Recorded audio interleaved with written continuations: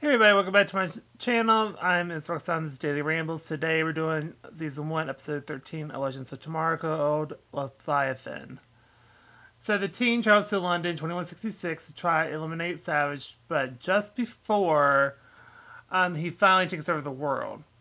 So while investigating Savage, Kendra notices that one of his female officers is wearing a bracelet that she originally wore when she first died in Egypt. So the team plans to retrieve the bracelet, knowing that it will help them kill Savage. So they join forces with the local rebels, and the officer turns out to be Cassandra, Savage's daughter. So Snart kidnaps her and manages to convince her to assist them. Then Mick helps Kendra melt the bracelet down and coat Carter's mace so that he can be used to kill Savage. Savage's giant robot is called the Leviathan. I cannot pronounce that right. Sorry. And that attacks the Wave Rider. So while the others go after Savage, Ray reverses the polarity of his suit so he can grow in size and take out the giant robot. And so then we see that the mace works, but Kendra refuses to kill Savage when she learns that he has brainwashed the generation's incarnation of Carter to be his soldier. So to save Carter's mind, she and Rip imprison Savage on the Wave Rider. And that's the end of the episode. I'm gonna give this a B because I just gotta say,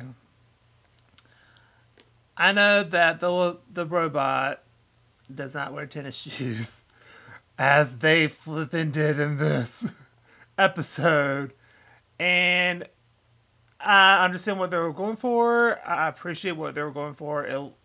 I think it was supposed to be super cool, but it ended up not that great. Um, First of all, you can tell that was basically a stunt double. You just see his face. He's trying to do the Iron Man thing. It was not working out. Tennis shoes on both of the people. I'm sorry. I mean, it was like literal like Reebok tennis shoes that glow in the dark. It that fight scene just wasn't doing it for me at all. It just was not. I do like the Cassandra aspect and how it's Savage's daughter and stuff, and War Mick has come around and is starting to work better with the team and stuff. So I do like that as well. So I do like those aspects of the episode. So, but just that fight scene was so ridiculous. I was like, oh my god. I mean, that's basically my only complaint for the most part. There might have been more little things in there, but it's fine. So anyway, that's one for this video. So if you like this video, please go to like, comment down below and tell what you think of the episode. Do you agree, disagree? Any suggestions for any other TV shows, also let me know down below, as well as music and movies. And I'll see you in my next video, so just like, comment, subscribe, and I'll see y'all later. Bye.